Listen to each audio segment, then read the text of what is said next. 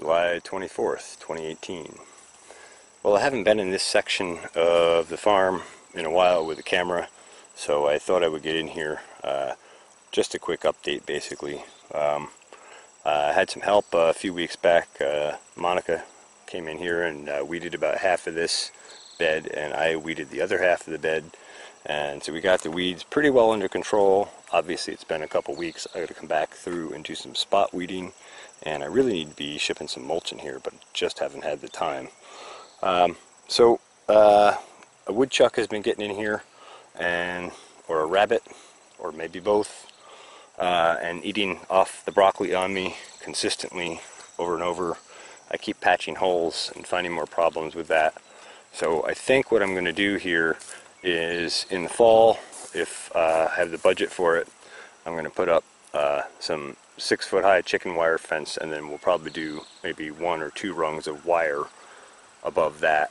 And I'm going to really seal this area off well, and I'm going to go ahead and import a bunch of goat manure and mulch and leaves and compost, and just really try to build the fertility of this area up.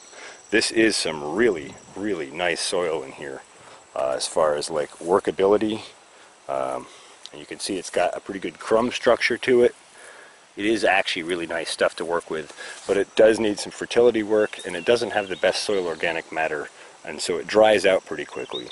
So it needs a little bit of mulch, it needs a little bit of love and care. I think I'm going to do that this fall in conjunction with setting up good fencing, and then I can crank out cabbage and broccoli and some of those really nice brassica type crops that are otherwise eaten by the animals.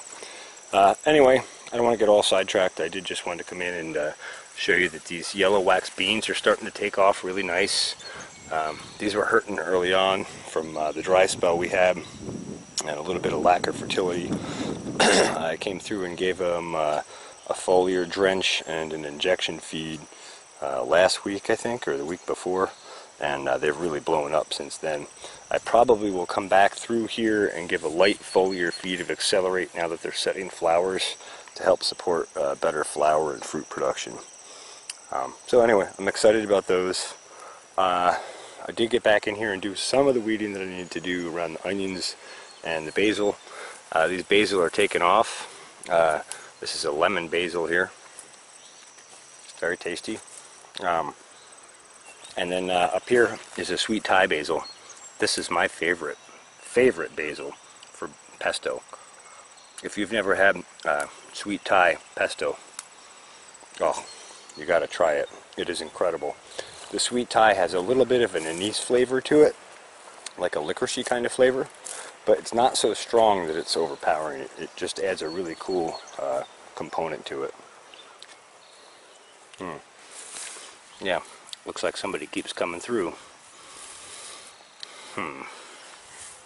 So, anyway, onions are starting to take off pretty good now too, especially since they had the drench in the foliar. Excited to see that. Those are just a fresh red onion. And anyway, I just thought I would share this part of the farm because I never get in here with a video camera. So, that's that. Thanks for watching the Farmacy Seeds Network.